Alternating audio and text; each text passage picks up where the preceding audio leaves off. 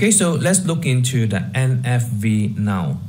Let's look into NFV background. Thinking from IT industry transformation, it all started from IT. So in recent years, IT technologies such as virtualization and cloud computing have been booming, and applications deployed on hardware have been gradually migrated to the cloud. Applications are deployed on private cloud, public cloud, and hybrid cloud. So we have our device that running some sort of hypervisor. Popular one will be VMware and the Microsoft Hyper-V. Of course, that there are many more like the Linux solution KVM. So this hypervisor allows us to abstract the hardware layer. So the operating system that are sitting on top of this abstraction doesn't really know what is the hardware because it's being shielded off. We call this as a virtualization or cloudification. So we can use this concept and apply it into the cloud. So at the very basic, at the bottom we have the VM, then on top we have the operating system, and on top operating system is our apps. So how this relevant to the network industry? So here the question, thinking about the network industry, can network application be deployed in a software-based manner? So magically, they come up with a good idea, and in this context, network function virtualization is introduced. That is NFV. So what we are doing now here is to get a device that are very specialized, that running firmware that is very much depend on the hardware. So we are creating a virtualized environment. We can use a general server and add on top of that a hypervisor, and we deploy software in this general hardware. That is what the industry is about. So that is the background of NFV. So let's look into some of the history of the origin of the NFV. In 2012, 13 top carrier released the first version of NFV white paper as the SDN and OpenFlow Congress. In addition, the Network Industry Specification Group, or ISG, was founded to promote the definition of network virtualization requirement and the formulation of a system architecture. So it started in 2012. So 1 year later on, ITSE, which stands for European Telecommunication Standard Institute, NFV ISG, conducted the first phase of research and complete the formulation of related standard. The ETSI NFV ISG defined NFV requirement and architecture and sort out the standardization process of different interfaces. So it started in 2012, then it's become a standard in 2013. So what are so great about NFV? So let's look into the benefit of using NFV. So we understand NFV is a network function virtualization. So here we look into the value of NFV. NFV aims to address issues such as complex deployment and O&M and service innovation difficulties due to large number of telecom network hardware devices. So if you work in telco before, you will notice that there are plenty of hardware with different type of software that is running. NFV bring the following benefit to carriers while reconstructing telecom network. The first benefit is the shortening of the service rollout time. Now this is important because for the service deployment, you only need to request virtual resources such as compute, storage, and the network, and the software that is loaded into the server. Hence, it's actually simplified the network deployment. So this is critical because in this case, we can shorten the service rollout time. Second is to reduce the network construction costs. Now, because we are using this general hardware, enhance the network resources utilization and lowering the power consumption can lower the overall network cost because we know the benefit of virtualization is not all of these services are running concurrently 100%. So rather than we use 10 boxes, now we can just use a few boxes running on multiple software on top. So we can reduce quite a lot of electricity and the cooling over a period of time. So NFV also can use cloud computing using a universal hardware. So that also allows us to pool all the resources together, further reduce the cost. On top of that, we have all the cloud computing benefits such as the scale in, the scale out, and the elasticity. I'm going to cover that later on. A third point is to improve the network O&M efficiency. So here, automated and centralized management improve the operation efficiency and reduce the O&M cost. Automation include data center-based hardware unit management automation and the application life and the incorporate of this SDN into it. And last but not least is the open ecosystem. The legacy telecom network exclusive software hardware model define a closed system. NFV-based telecom network use an architect based on standard hardware platform and virtual software. So the architect easily provide open platform and open interface for third-party developer and allow carrier to build open ecosystem together with a third-party partner. So this is where the telco is now liberated. So these are the four main benefits of using NFV. So let's look into the key technology, which is virtualization. That is the magical word. So virtualization is the foundation of NFV and cloudification is the key. So I'm going to describe the cloudification. Please be patient. So let's look into how the virtualization works. On traditional telecom network, each network element or NE is implemented by dedicated hardware, resulting in high cost and difficult O&M. Especially we are using different vendor, right? So different vendor have different boxes, and for us to maintain it, we will have a different way of maintaining. Maybe we are using a different management system. So virtualization features partition, isolation, encapsulation, and independent from hardware, which can meet NFV requirement. Carrier use virtualization to run software-based NE on universal infrastructure. For those of you who are not really in the IT or virtualization, let me explain this. So virtualization means that you can have one single hardware, but on top of that, you are going to run multiple virtual machines. So multiple virtual machines can concurrently run on a single physical server. So here, traditionally, one application needs a dedicated hardware. So if I have 5 applications, I need to have 5 dedicated hardware. So rather than I'm using 5 dedicated hardware, I'm using one single universal hardware that is good enough for me to run 5 different applications concurrently. Okay, so this is what we call partitioning. Next, we have the isolation. So in the isolation, virtual machines that run on the same server are isolated from each other. So physically, they may have 5 different applications running, but they treat themselves as logically separated or isolated. Then we also have the benefit of encapsulation. All data on the VM is saved in a files. A VM can be moved and replicated by moving and replicating the files.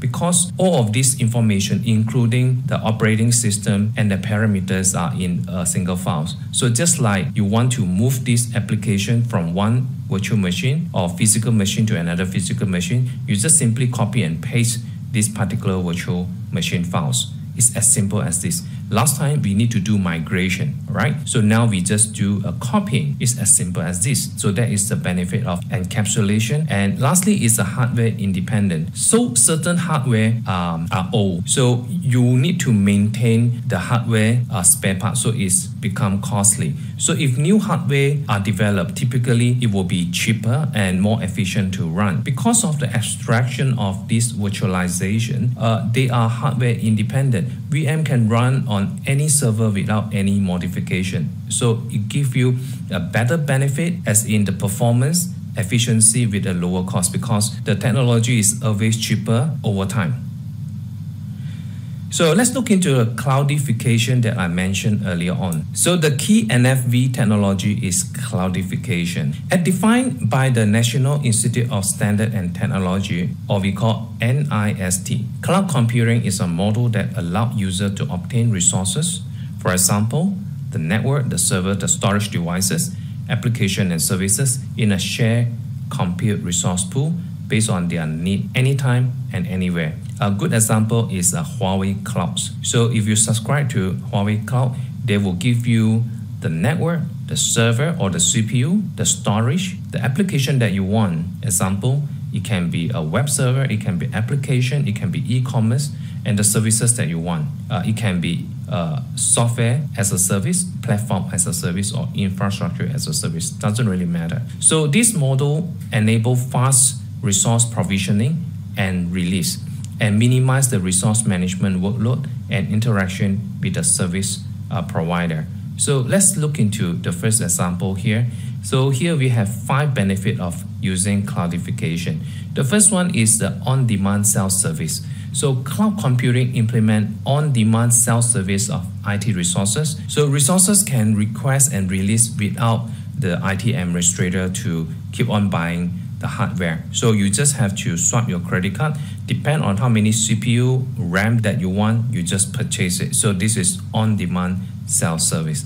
Next here we have the broad network access. User can access network anytime and anywhere regardless where you are in the world as long as you have internet. Third, we have the resource pooling. Here, resources include network server storage devices are in a resource pool. So user can use whatever resource in the pool, of course with certain costs. Next, we have the rapid elasticity. Resources can be quickly provisioned and released. The resource can be used immediately after being requested and can be reclaimed immediately after being released. So if you are the cloud provider, when the user want to use it, they pay you. When the user do not want to use it, they release it. So you regain back the resource and the next user can utilize it. So that is what we call elasticity.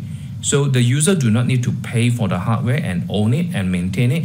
That will be the responsibility for the cloud provider. And the final one is a measure service. Here the charging basis is that used resources are measurable. For example, charging is based on the number of CPU, the hard disk space that you are using, the bandwidth that you are using. So all these, they do have a report and it's all being metered. All right, so these are the main benefit of a cloudification. Next, let's look into the introduction of NFV architecture. The NFV architecture include the network function virtualization infrastructure, or what we call NFVI. Then we also have a virtualized network function, VNF, and management and orchestration, we just call it as MANO. In addition, the NFV architecture need to support the existing business support system, or BSS, and operation support system, or OSS. So if you are in telco, most likely you understand this concept. So right at the bottom, we have our NFVI that provide all your resources. Then we have our VNF, which is the virtualized network function that use the cloud resources to construct the software network element. And on top, these are the application, the OSS/BSS is an existing operation that can support operation and management system. So all these are used by this manual, which is the management and orchestration, provide functions such as the service orchestration, service management, and resource management. So this is a general overview of how the NFV architecture work. So next we look into the standard of NFV architecture.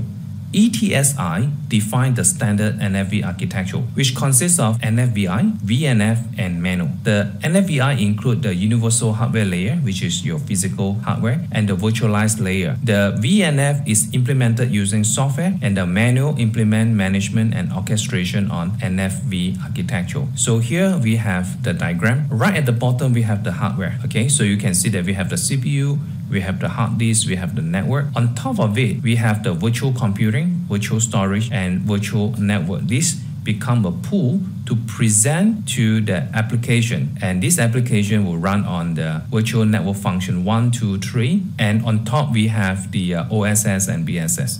And all these 3 levels are being managed by MANO.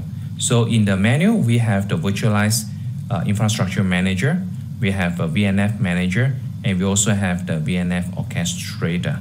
So these are the general architecture on how NFV work.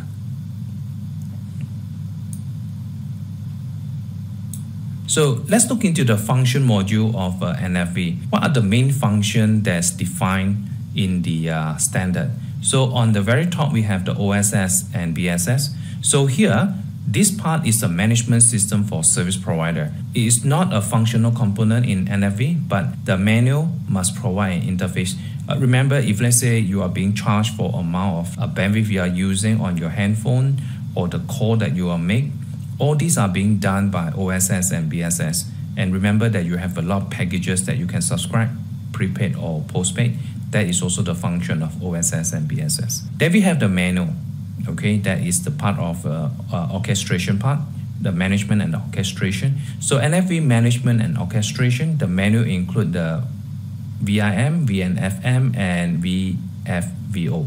Then we have the VNF, and finally the physical layer, which is the NFVI. So just an overview to give you on the architecture, on their functional. So if you are interested, you can get more detail by reading additional materials. So some of the NFV architecture, remember that these are all the interfaces that I mentioned early on. So the main interface of the standard NFV architecture. So we do not need to remember all this by heart because we are looking into the general overview. But if you're really interested on how to configure NFV, well, you do need to know what is all these interfaces are for. So what is the Huawei NFV solution? Okay, so let's look into the Huawei solution. In the Huawei NFV architecture, function of the virtualized layer and VIM are implemented by Huawei Cloud Stack NFVI platform. Huawei Cloud Stack can virtualize compute, the storage, and the network resources, and centralize, manage, monitor, and optimize physical virtualization resources.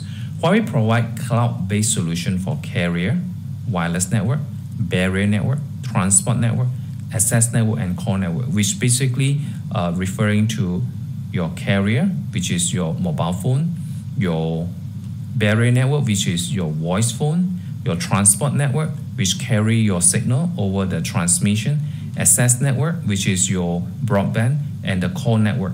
So all these are being offered by Huawei. So these are very carrier-centric solution. So as you can see from here, these are the solutions they have on the physical layer, computing, storage, and network. On the Huawei Cloud Stack, this is the one that we should look for: the Fusion Compute, Fusion Storage, Fusion Network, and OpenStack. And the menu, we have NFVO and VNFM. So on top of that, we have the virtual network function that include CloudDB, Cloud DSL/OLT, Cloud Edge, Cloud Core, and 5G Core. You can see that all these has been virtualized. So in the traditional way, all these boxes are customized hardware with software installed. So here we can actually run on the software running on the general computing hardware. Okay, so in this topic, we look into the transformation and development of the network industry, specifically on SDN and NFV are the proposed solution. SDN is an innovation of network architecture. It's used controller to make network more open, flexible, and simple. Remember the iMaster NCE, right? Then we have the NFV, Network Function Virtualization. It's an innovation in the development of telecom network devices based on virtualization and cloud computing. NFV help reconstruct the telecom network. So I hope you enjoyed this session. This is a very high level talking about SDN and NFV. So I hope that I give you some insight of these two technology, and I hope to see you on the next module. Thank you. Goodbye.